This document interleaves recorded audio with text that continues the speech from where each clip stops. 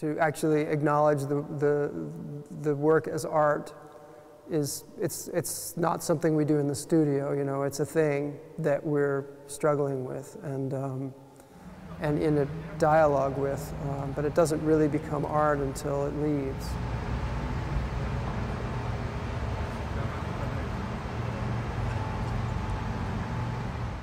With these sculptures specifically, I think the challenges that we had were the size and the weight, obviously. Everything is on a kind of bigger scale than what Matthew has done before. A lot of these pieces probably can't even be transported by air. They're just too large and too big. So a lot of shipping containers and a lot of very strong wood to keep everything solid in those shipping containers.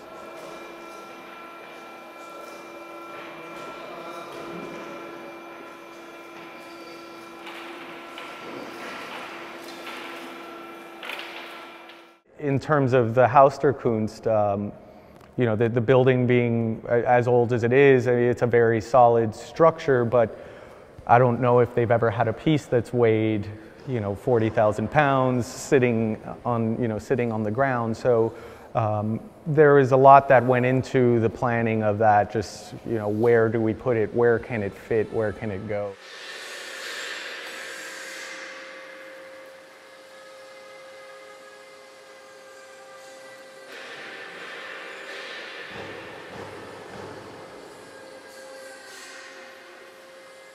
Difficult. I'd say at first there was optimism, and then questions about how to the different rigging. There's the studio, there's the museum. It was just a little bit of getting used to like who's in charge of what and who's responsible. You know, a lot of questions, and I think after that it was pretty smooth.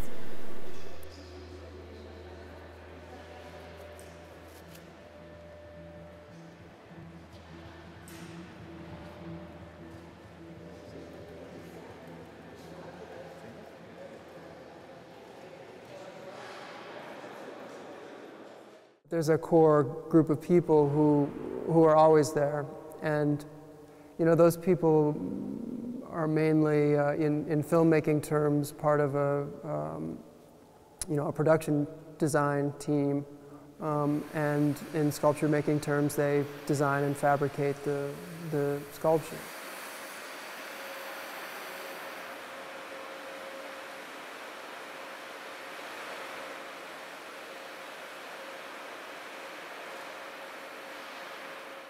Matthew works with everyone on that, and it's usually about finding what they're good at and then kind of exploiting that and getting the most out of someone's skills.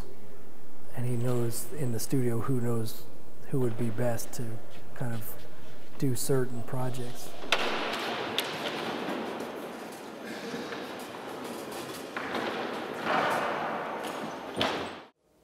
I think other things become possible when